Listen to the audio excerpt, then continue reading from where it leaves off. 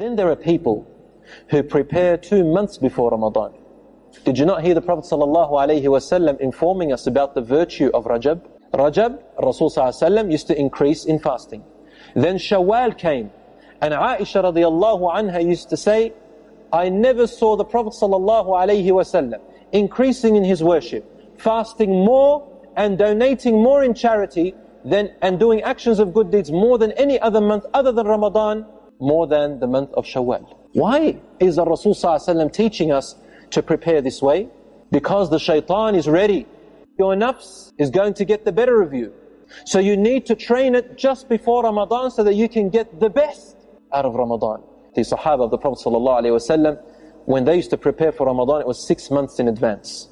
And when Ramadan finished, they stayed for 6 months after it, worshipping Allah and making dua to Allah subhanahu wa ta'ala to specifically have accepted the rewards of Ramadan. The shaitan knows this, and he is your enemy. And the shaitan knows that the month of Ramadan they're going to be away. So they have to prepare to make you lose. So we prepare a little bit before it. Increase in your fasting.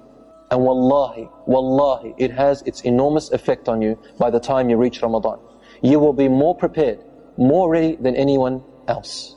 And in fact, you'll be the type that will feel that secret mercy which is bestowed upon an individual during Ramadan of an enormous energy that no one else can feel. You'll find yourself being able to wake up in the middle of the night without any problems. Your eyes will just open automatically at the time of suhoor.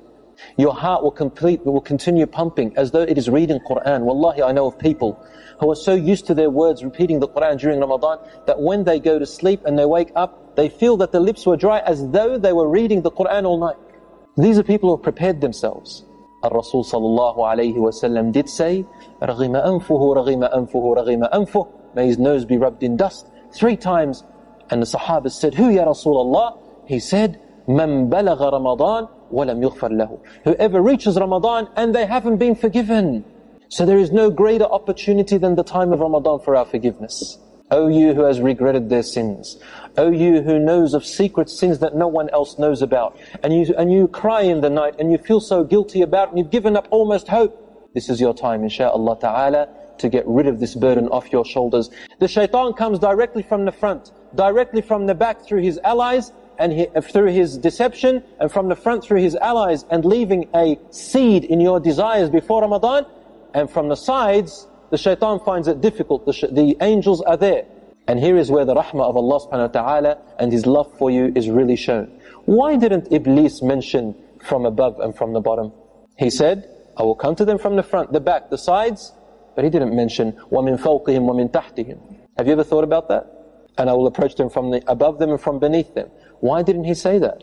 Because he knows that above you is Allah subhanahu wa ta'ala, whose mercy descends upon you. And when you lift your arms up to Allah in dua, Allah does not allow any evil, any obstacle, any distraction between you calling upon your dear Lord and Allah subhanahu wa ta'ala responding to His beloved servant. It's a direct connection. And Allah says in the Qur'an, and if my servants ask you about me, O Messenger of God, tell them, I am close, I am very close. فَإِنِّي قَرِيب, I am close. I will respond to the person who calls upon me when they call. So let them respond to my call. Let them respond to me. Because the way that I command you, Allah is saying, is the way to me. Is the way to me. When Allah subhanahu wa ta'ala commands us something or prohibits us something, He is actually drawing the line or the road for you in how to get close to Him, how to feel His presence, subhanahu wa ta'ala. To the point where you continue to do the compulsory actions until you do the voluntary actions after that, until Allah says, I become your eye which you see with, your hearing which you hear with, your leg which you walk with, your hand which you touch with. And if you were to ask me for anything, I will give you. And if you seek refuge in me from anything, I will give you protection. And there is nothing worse to me, Allah says, hated to me, than the time when I have to take the soul of that person out, and he is feeling the pain while I hate to do so, but only to bring him back to me. Iblis did not mention from the bottom. Why not from the bottom?